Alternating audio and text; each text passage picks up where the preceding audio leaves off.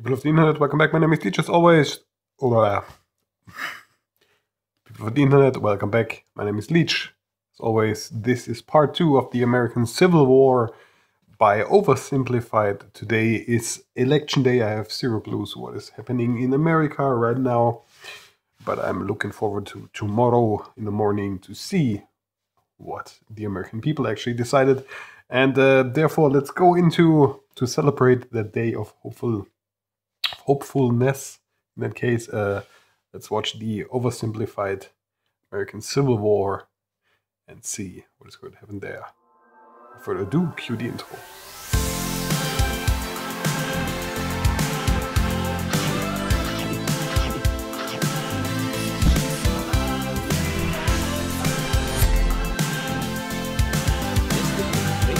Honey.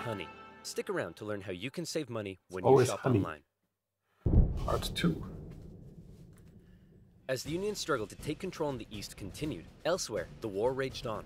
The Confederates attempted an invasion Frankfurt. of Kentucky, hoping the state Is there a would town join called them, Frankfurt? but they were pushed back. That's the fun Indian to territories German saw Native because American tribes ally with one side it's or the Frankfurt other in the in hopes Germany. of securing rights after the war. Along the Mississippi, General Ulysses S. Grant remained one of the few Union generals scoring major victories. With his best pal, General Sherman, by his Sherman side, liked the tanks, Grant right? led his armies down the Mississippi to the Confederate stronghold of Vicksburg. Both sides knew that if Vicksburg fell, the Confederacy would be split in two, and the Confederates prepared for an intense defense of the city. But back in the East, Lincoln still wanted somebody to march south and take Richmond. Having given General McClellan the boot, he needed a new man in charge. All right, Mr. President. Option 1 is General Hooker. Bit of a nutcase, but a good general. Option 2, Name his Hooker is qualifications great. are his name is Burnside, and he has freaking dope-ass sideburns. Say no more. So General Burnside was put in charge of the Army of the Potomac and sent south. Lincoln hoped he finally had a general who could succeed. Burnside met General Lee at the city of Fredericksburg, where he intended to rapidly cross the river and take the city. Like But the Union War Frankfurt. Department was too slow in delivering the pontoon bridges, and the two sides were forced to camp across from each other, close enough to speak. Hey Yankee, ready to get your butt kicked? Yeah, right, rebel. God They is on weren't our shooting side. each other No way, there? God's on our side. Oh, weird. you think so? Well, why don't we ask him? Hey God, whose side are you on? Ow. Dude, uncool. With over 100,000 men, the Union Army finally launched their 100,000? massive Okay. attack on the 11th of December. But by now, the Confederates had amassed their forces. During the battle, wave after wave of brave Union men marched headlong into a brutal Confederate onslaught. Pause. Why are the blue guys actually having a post symbol on their hats? Is that some kind of special symbol there? Because here it is the post symbol. So, just a random question. Let's go. Even the Confederates couldn't believe what they were seeing, and in one moment of camaraderie, a Confederate sergeant, unable to take it, reportedly came out into the field to tend to the Union wounded. Seeing this, the Union troops held their fire. Still, Burnside and his forces quite were nice. soundly defeated at Fredericksburg and forced to retreat. Lincoln's popularity and Northern morale continued to plummet, especially as the winter heading into 1863 was bad. The winter camps were rife with disease. The food was less than appealing. On both sides, men began to leave. Hey, where do you think you're going? I'm deserting. What? Don't you love your country? Yes, I do. And I'm trying to get back to it as quick as I can. Okay. Lincoln, Yeah. ever the kind and caring man he was, spent much of his time pardoning deserters' death sentences. Oh my. Here's a 17-year-old boy sentenced to be hanged. Well, I'd better suspend his sentence. Or he'll be suspended tomorrow. What? To try to keep the numbers up, both sides had introduced conscription. There was controversy in the North, however, since rich men could simply pay to have someone else fight on their behalf. Riots broke out Okay, in New York like- City. like with right enraged now, voters, furious or at the idea of in going these to times fight it's for the same, slaves, right? An idea that many of them Why do the rich simply did always not send the support. poor? However, after so much pressure, the Union had finally begun allowing black men to enlist. And these men, knowing what they were fighting for, signed up. By the end of the war, nearly 200,000 troops, 10% of the Union Army, would be black. The valor and bravery they showed throughout, silencing critics. Okay, well that last guy was useless. But the Let's try this Hooker sideburns. fellow. General Joseph Hooker was put in charge of the Army of the Potomac, and once again, Lincoln ordered him to move south and take Richmond. Hooker met Lee at the Battle of Chancellorsville, where Hooker had over twice the men Lee did. Lee was forced to defy all military convention and split his smaller force into two. Lee had absolutely no chance of winning, and Yes. Lee won. What? It was his masterpiece. Lee did suffer one significant loss during the battle, though, as his right-hand man, Stonewall Jackson, was riding back to the Stonewall Confederate Jackson. lines at night. I remember. The nervous Confederate troops, unable to recognize him. Oh, shit. Okay. You boys done goofed up. Jackson died 8 days later. As for Lincoln, he couldn't believe it. It was yet another loss, and Northern support continued to waver. How could you While the Union lose? kept on struggling in the How could you? How could you lose with double the amount of people and you're actually 60,000 on one side and 60,000 on the other side, pressuring him from two sides? How the hell is that happening? Turn. to waver. While the Union kept on struggling in the East, out west, unconditional surrender Grant was making moves as always. In an attempt to take Vicksburg on the Mississippi, he made a series of risky and bold movements. He sent a cavalry raid and feigned Sherman north to confuse the enemy. Then, aided by a fleet of ironclads on the river, he raced his army south to cross the Mississippi. Aware that the terrain to the north was restrictive, instead, he strategically moved northeast, hitting Vicksburg's supply line and defending his rear from Confederate armies in It's Jackson. actually not stupid. Once he reached Vicksburg, the Confederate defense became hardened, and Grant was forced to settle in for a month-long siege, during which time he got rather cold. Despite not taking the city, Lincoln loved it and encouraged Grant to hold firm. It would only be a matter of time before the Mississippi was in Union hands. There was something Around wrong this with the time, animation people in of the west of Virginia, who had remained loyal to the Union throughout, Small finally white broke away thing. to form their own state. They could have named it anything in the world, but the creative minds at the time Mississippi came up with the 700 ingenious S's. West Virginia. Back in Washington, Lincoln once again wanted a new general to take command. Oh my goodness, why do all these 19th century generals look so bust? Look, we got Sleepy Eyes Joe here. That's Princess Leia with a mustache. E.T. phoned the doctor. Fine, why don't we give Snapping Turtle McGee here a shot? So General Snapping Turtle McGee was put in charge of the Army of the Potomac, and it was a crucial time for the Union, because once again, the Confederates decided to go on the attack. So far, they had done exceedingly well militarily, but as the war kept going, the Confederate economy was crumbling. Riots broke out in Absolutely the streets of understandable. Richmond as the price of bread skyrocketed. Supplies were dwindling. Jefferson Davis wanted to send men west to rescue Vicksburg, but General Lee knew the longer the war lasted, the worse their chances got, and he still hoped if he could just threaten D.C., the already demoralized North would surrender. So in June 1863, with the momentum behind him, General Lee once again entered the North, fighting his way through Maryland and into Pennsylvania. General Meade set out to meet him for what would be the most significant battle of the entire war. What is that? If the Gettysburg. Confederates won, D.C. could fall. If the Union Oh, won, wow, it would reaction. be a turning point, as the Confederates would run out of steam, and the small town that was to get caught up in the crossfire of the largest battle in American history was Gettysburg, Hey, I got it. Pennsylvania. On June 1st, units from each army encountered one another and skirmished through the town itself. The townspeople were forced to take refuge, except for one man, who reportedly ran outside for a strange reason. "Joseph, what are you doing?" "I'm not gonna let them take They're my not gonna beans." take my pants. "How many times do I have to tell you? They're not here for your beans." gonna take my By the top. second day, over 100,000 men stretched for miles across the battlefield. Lee took the initiative, deciding to hit the enemy's flanks, and he came very close to breaking through the Union's disorganized left.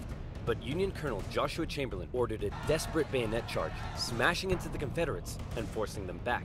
The Union forces held across the line. On the final day, Lee believed the Union Army had fortified its flanks, so he decided to finish them off with one massive central assault. The Confederates rushed It's into like Union the lines thing on the during other General side, Pickett's a charge, few and weeks this ago. time, it was the Union's turn to unleash hell. Meade had correctly guessed Lee's strategy, and the Confederates were decimated, forced to turn and flee. A devastated General Lee called out to his fleeing and wounded men, telling them it was his fault. And after holding for a counterattack that never came, he ordered a retreat back into Virginia. The North had just managed to score a massive victory, and one they desperately needed. And if that wasn't enough, in the West, after a month-long siege, Vicksburg finally fell. The North now held the that's great. Mississippi. And better yet, it was the 4th of July. With control of the Mississippi, Union forces moved into Arkansas and Tennessee. Tennessee in particular saw heavy fighting, with Union General Rosecrans masterfully pushing Braxton Bragg's Army of the Tennessee out of Tennessee. He suffered a major setback, however, at the bloody Battle of Chickamauga and ended up under a Confederate siege at Chattanooga. At one Those point names during the are siege, really a fun. temporary truce was declared so that wounded men different could be than what recovered. we have And here. often in the Civil War, during these small truces, men from both sides would meet in the middle to trade things like tobacco, coffee, and maybe even honey. Do you like honey? Me too. Bees are great. And you know what rhymes with honey? Oh, Money. honey and money. Did you know Hey. honey can help you save money? Let me explain. Honey is a free browser extension that automatically finds you the best coupon codes when you buy stuff online for free. For example, here I am purchasing 100 pepperoni pizzas because what the heck, I do what I want. With just a click of a button, I've saved $210. That's nice. Honey works with over 30,000 websites, including eBay, Target, and Amazon. Expedia, and it's already found Oversimplified subscribers over $46,000 in savings. It takes just 2 clicks to install, and better yet, it's absolutely, positively, 100% free. Get Honey now and start saving money by clicking on the link in the description below. Joinhoney.com/oversimplified. That's joinhoney.com/oversimplified. And as always, you'll be supporting my channel. Do it. So thank you. Now where was I? Oh yeah, Vicksburg, 4th of July, and the Siege of Chattanooga. Thankfully, General Grant, now in charge of all Western Union armies, showed up and karate-kicked Bragg right back into Georgia. Like this. With Sherman and Hooker, Grant took on Confederate positions in the mountains around the city, including the famous battle above the clouds and Mission Ridge. Grant continued to be Lincoln's #1 guy. With these victories, Lincoln hoped the war was finally turning. Back in Gettysburg, the entire town had been turned into a hospital to care for the scores of wounded men. Throughout the war, on both sides, women such as Clara Barton rose to the occasion, doing crucial work on the home front and volunteering as nurses. For those who had given their lives, a new national cemetery was to be established at Gettysburg, and Abraham Lincoln traveled out to attend the opening ceremony. At the event, the main speaker spoke for 2 hours. Then, Abraham Lincoln was called forward to give some brief, appropriate remarks. In just 2 minutes, he masterfully and poignantly iterated America's national purpose and the need to continue the fight. The Gettysburg Address would become one of the most famous speeches in American history. Never heard While of they it. were now making progress, the North still I've heard couldn't of find a Gettysburg, decisive but not victory the in Gettysburg the East. speech. And that was bad news for Lincoln, because his presidency was now in its 4th year. In 1864, there was an election coming. The Confederates knew this too, and with little hope left of being able to threaten the North militarily, Why is there they believed their BTS last on the shot at calendar? victory may be Why in do the I know election, that is since BTS? Lincoln, emancipation, and the war itself weren't exactly popular. People in the North were sick of war and wanted to put it behind them. Robert E. Lee hoped that if he could But I just see hold doomed. out and continue to inflict more defeats, the people of the North would vote Lincoln out and replace him with a Southern sympathizer who may be willing to negotiate. Lincoln knew now he desperately needed a victory. Now, I know what you're thinking, but oversimplified. That's almost if Lincoln exactly loves me. General Grant so much, then why doesn't he put him in charge of the campaign in the East? Well, guess what, loyal subscriber? You've hit the nail on the head. You're bold, Grant. I'll grant you that. I'm promoting you to General-in-Chief, and I ain't taking you for granted. Now I want you to go defeat Lee. Grant me my wish. Please stop. So Grant was put in charge, and he came up with a new plan. He wanted to press the Confederates on all fronts, with General Banks to capture Mobile, Alabama, General Sherman moving south to Atlanta, and Grant joining the Army of the Potomac as they advanced through Virginia. In May 1864, that plan went into action. Sherman steadily advanced on taking Atlanta, Florida? facing off against the smaller Confederate army under General under? Joseph E. Johnston. In addition, a cruel yet highly skilled cavalry general and winner of the funniest Confederate statue award, Nathan Bedford IV, was also nearby, doing his best to threaten Sherman's advance. But in a series of battles, Sherman dominated and pushed Johnson back to the city. But he was held just outside of Atlanta itself and was forced to lay siege. Meanwhile, the main show was happening to the east in Virginia. The Union's top general was finally about to face off against the Confederacies. Lincoln hoped Grant would bring something new to the Eastern Theater, and bring something new. A sledgehammer! As Grant began moving south, Lee still regularly outmaneuvered him and inflicted heavy casualties. Battle of the hoping to demoralize Wilderness. the North as much as he could. But here's what set Grant apart from others. He knew Lee was running out of men, and that the North by comparison had plenty. Grant would throw his forces at Lee, and even when Lee repelled them, Grant, rather than pulling back, would give the order to keep moving forward and flank Lee, again and again. In under 6 weeks, 80,000 men would be killed, wounded, or missing. In D.C., Grant was criticized for being a butcher, At the Battle of the Wilderness, the Union casualties were so heavy that Grant reportedly began to weep. But still, Grant could replace his losses. Lee couldn't, and he was being pushed all the way back to Richmond. Lee knew once he got there, he'd be under siege. Then, it would only be a matter of time. Close to Richmond, Grant again suffered horrific casualties in a miscalculated assault at Cold Harbor. Then, trying to be a trickster, instead of moving on Richmond directly, Grant moved towards Petersburg to flank the Confederate capital and cut its supply line. But, just like Sherman, Grant was halted outside of the city, and he too was forced to settle in for a siege. Okay. Two identical sieges would not be good enough for Lincoln's re-election. The people of the North saw the casualties Grant had been taking, and they weren't happy. To make matters worse, Lee had sent Jubal Early north to threaten D.C. with the hope of forcing Grant to withdraw troops from Richmond. Early was repelled on the outskirts of the city, with President Lincoln even attending as an observer, but the North had been given a fright. So with the war currently in a stalemate, who was to be Lincoln's opponent in the critical 1864 election? Who would the Democrats choose? Guess what, baby? I'm back. That's right. General George B. McClellan would run for president against Abraham Lincoln. My fellow countrymen, if you elect me, I, the great General George McClellan, will fearlessly and valiantly win the war. Unlike this douchebag, many Democrats, however, including McClellan's running mate, wanted to end the war. So it's possible McClellan may have ended up fearlessly and valiantly making peace with the Confederates, which is exactly what they were hoping for. With the war in a stalemate and Lincoln still not popular, it looked like McClellan would win, and the Confederacy may have a chance at surviving after all. Lincoln himself said that without some kind of major victory, it seemed exceedingly probable that this administration will not be re-elected. Well, fret not, Abe, because it's a major victory you want. It's a major victory you'll get. Okay. Atlanta had been under siege by General Sherman for just over a month. After a number of battles around the city, Sherman sent a force south to sever the city's supply line, and Confederate General Hood was forced to abandon it. Atlanta, one of the Confederacy's most important cities, had fallen into Union hands. For many, it was clear that the Confederacy's defeat was now inevitable, and the war would soon be over. When the final results came in, Lincoln had won with an electoral college landslide, with the troops in particular voting overwhelmingly for Lincoln, which must have been touching for their commander-in-chief. Hey man, looks like you lost. No hard feelings? I didn't lose. I merely failed to win.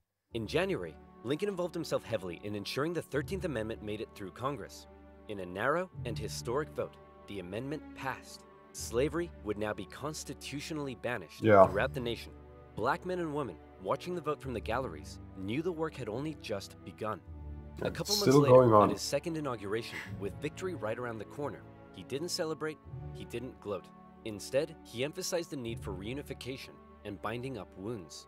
To him, Americans, North or South, were to again be compatriots. However, listening to Lincoln speak that day was a man who had no interest in reunification, John Wilkes Booth, an actor living in D.C. the guy who's murdering him, right? Deep Southern sympathizer. And as the war turned against the Confederacy, depressed and full of hate, he was already plotting his revenge on the man he held responsible.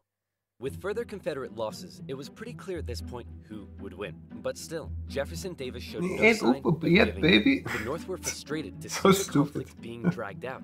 Why waste more lives? In Atlanta, General Sherman believed he had the key to forcing the Confederacy's hand. He had an unusually modern concept that an army could only survive with the support of the people. Strike at the people, and the army collapses. Sherman decided to do something unprecedented. He would remove his 62,000 men from their supply line and march through the heartland of the Confederacy, where they would live off the land. There, they would wreak havoc. As they marched, they tore up railroads, burned farms, and destroyed communication lines. They also liberated thousands of slaves. The damage done was estimated at $1.4 billion. Modern, okay. The tactics were cruel. Old money. To Sherman, it was better than losing yet more men in battle. In December, he reached Savannah, Georgia, but he wasn't done yet. Next, he turned north to inflict his punishment on the first state to secede, South Carolina. As he moved, he came ever closer to General Lee's army, still holding out at Petersburg. The siege of Petersburg had lasted for 292 days. 60,000 of Lee's men had deserted. Numerous Union attempts to break through had failed, but when the breakthrough finally came, it came quick. On April 2nd, a Union assault finally pushed the Confederates from their defenses. Hey man, there's no need to evacuate, right? You'll rescue us like last time, right? Sorry, can't hear you. Lee narrowly escaped the city, hoping he'd be able to meet up with General Johnson and continue the fight. Hit and miss. Grant chased him down.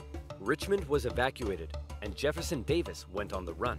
As they left, the Confederates set fire to military buildings, but the flames burnt out of control, and as the Union troops arrived, they became firefighters.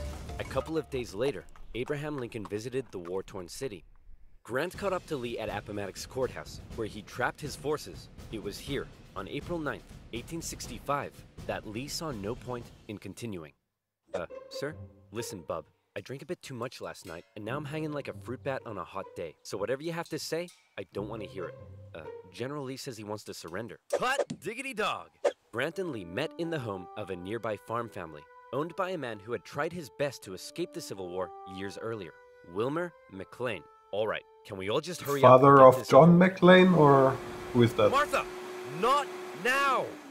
I'm cleaning. Do you want us to get rats? Grant and Lee, after years of war, now spoke respectfully to one another. When Lee left, his face filled with emotion, Grant's men began to cheer, but Grant ordered them to stop. He knew that now was the time for reconciliation. Just over 2 weeks later, General Johnson would surrender to Sherman, ending the war for 89,000 Confederate soldiers in the largest surrender of the war. Not every Confederate state had surrendered, but the war was as good as over. Across the North, church bells rang out and celebrations erupted. In Washington, Lincoln gave a speech from the White House to a jubilant crowd, in which, among various things, he expressed his support for black voting rights. Lincoln had seen the nation through its deepest crisis. The presidency had visibly aged him. He had lost over 20 pounds. He looks really He said old. sometimes, I think I am the tiredest man on earth. I'm not sure tiredest is a word, but geez, Oh, the was man's he there? exhausted. Cut him some slack. On a carriage 13, ride 14 with or Mary, something? Lincoln clearly was looking forward to being a president in a time of peace. He was apparently very cheerful, surprising his wife, and he told her that between the war and the loss of their son, they'd both been very miserable. Now, it was time to be happy. On the evening of April 14th, Lincoln attended a play with his wife and some friends at Ford's Theater. It was a comedy, Then he and the gets president shot. appeared to be enjoying it very much. In a nearby bar, John Wilkes Booth swallowed 2 glasses of brandy. He slipped quietly into the president's booth and awaited for the audience's laughter to rise. The president was shot in the back of the head. Booth fled the city. Soldiers carried Lincoln to a boarding house across the street. There, doctors declared there was nothing they could do. Surrounded by his heartbroken wife, son, and members of cabinet, at 7:22 the next morning, President Lincoln passed away. Never before had a president been murdered. A shocked nation mourned as a 12-day funeral procession carried Lincoln back to his home in Springfield, Illinois. On April 26th, Union cavalry found John Wilkes Booth in a barn in Virginia, where he was shot. Not long after, Confederate President Jefferson Davis was also tracked down and arrested. Is it Imprisoned for 2 years. He was confirmed that eventually it was the guy who the North shot didn't want to put him Lincoln, on or trial is it for fear the jury may rule that Southern secession had just a in fact been rumor? legal. To ensure Like reconciliation, in long times? other Confederate generals and politicians were allowed to re-enter life in the now restored Union. Scattered fighting continued into May, when the last Confederate forces in Texas disintegrated. The southern states came under Northern military occupation to prevent any further rebellion, and a very difficult era of Reconstruction began. Over 3 million Americans had fought, brother against brother. The Civil War remains the bloodiest Two-thirds from conflict in disease. U.S. history. But the Okay. Union had been preserved. You could say the real winners were those who were to never again be slaves. Further amendments passed by Congress gave black individuals the right to citizenship and to vote. Significant progress had been made. However, entering into the 20th century, it was clear the fight for equality would continue. And it still does. In modern America, the man who fought to preserve the nation and never gave up in the darkest of times stands as a symbol of honesty, empathy, humility, perseverance, and courage. A continuous reminder of what has forged America and what it should ever strive to be.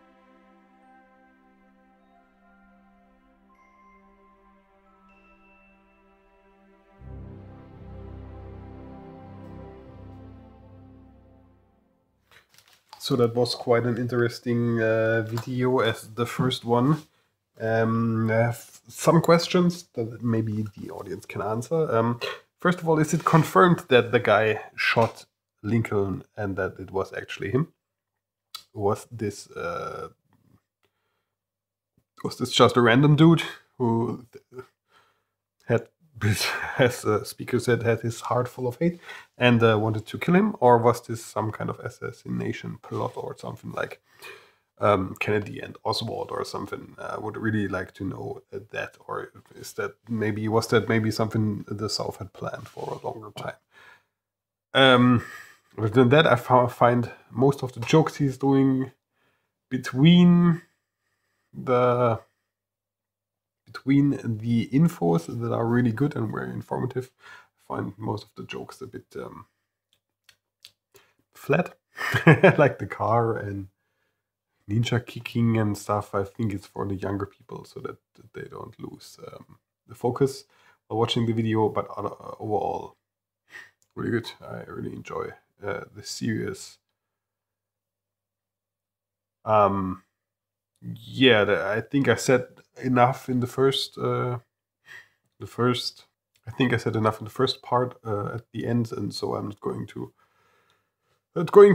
put more stuff into it, except that keep on fighting for your rights, no matter who you are, and actually believe in the system to someday open itself up to new ideas and to what you are actually, or to your rights in that case. I don't think that was the correct English, but I hope you did get what I actually meant.